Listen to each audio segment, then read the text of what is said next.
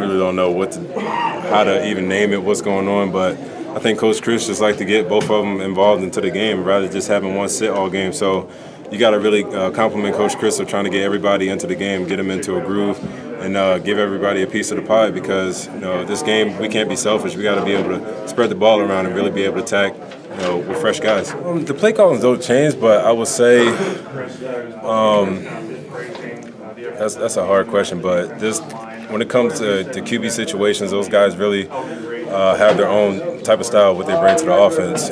Bart can really tuck it and run it if he needs to. Horny will just allow receivers to make him look good. So this is really our time to really hone in and see who's going to be our top quarterback.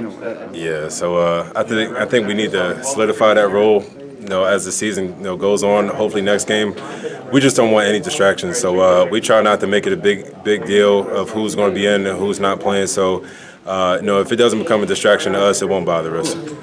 We're really happy. We're all excited, and then we had to wait on Dara to get back in, but then the party started again. But yeah, I think the guys are trying to make another hit tape. So. Yeah, I won't be in this one though. It was great. I kind of knew all week it's gonna hit. That play is gonna hit how it hit, and I just wanted to finish and to get in the end zone. What did you see on the run after you got to the second level? I just seen nothing but green grass, and I knew I was able to score after that. After I made that cut. I'm excited. I'm excited for us as a team.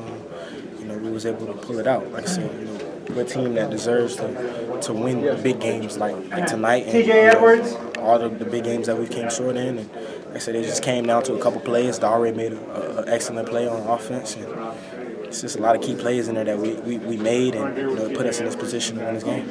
Good. Last year he did a great job with those plays that we were running and calling. We attacked those plays this year, and they seem to be working. Every time he get in, he was moving the sticks, and it was good for him to get in. And it's a little change up, a little quicker back that was able to make some guys miss and push forward. Yeah, it was definitely not the most ideal situation, but it also kind of put us in the seat where, hey, we need to make a stop. A touchdown's not going to be good enough at this point. So it was win or go home at that point, and obviously we'll get some stuff cleaned up at the kicker position, but you also got to give a lot of credit to our offense. Going down there in a hostile environment, going against the talented Nebraska team, marching out and scoring, put us in the driver's seat to kind of go after the passer.